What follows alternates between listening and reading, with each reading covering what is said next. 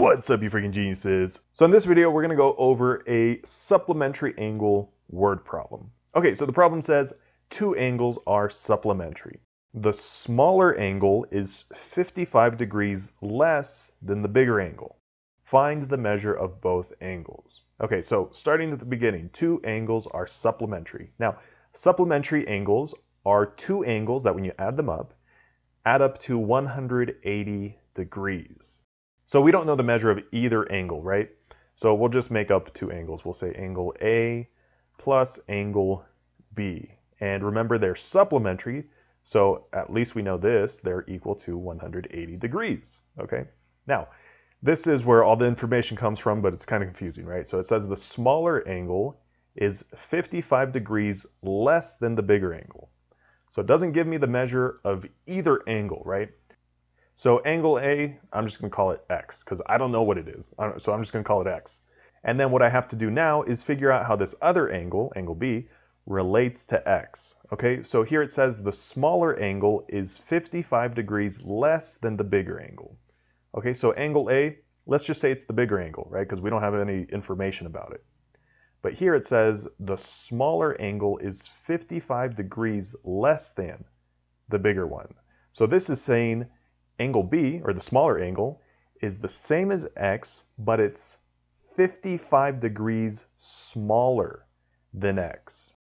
Okay, so now I have a way to represent each angle.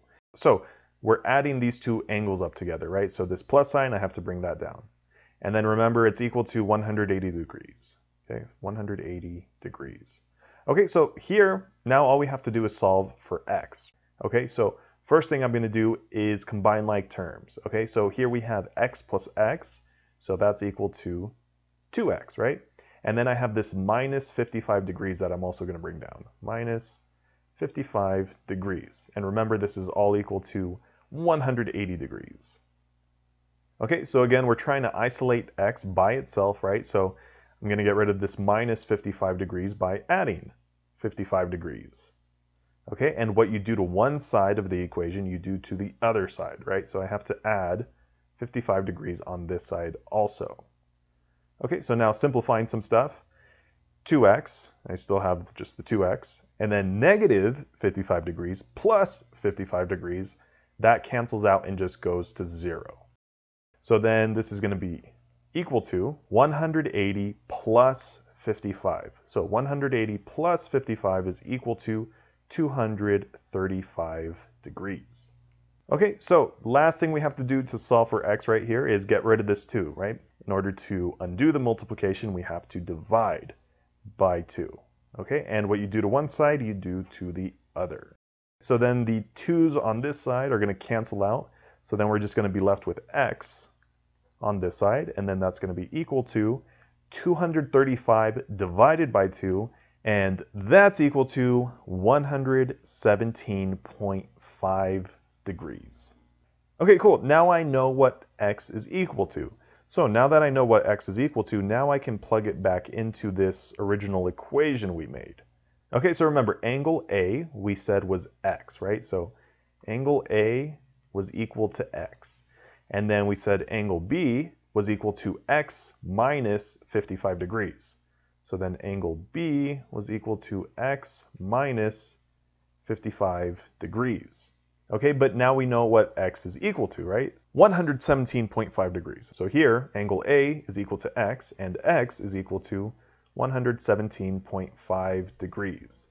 Okay, and then angle B is X minus 55 degrees, which would be 117.5 minus 55.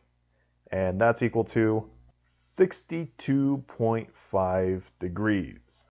Now remember, angle A and angle B are supplementary, right? That means when you add them up, they should add up to 180 degrees.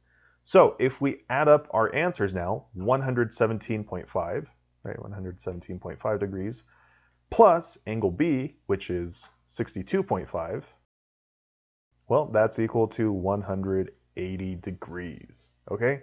So since they add up to 180 degrees, we know we did it right. So if you found the video helpful, definitely leave a thumbs up down below. And if you have any other questions or want to see any other examples, just let me know in the comment section below. Also, there's a couple playlists attached that I think you'll find helpful, so definitely check those out, and I'll see you there.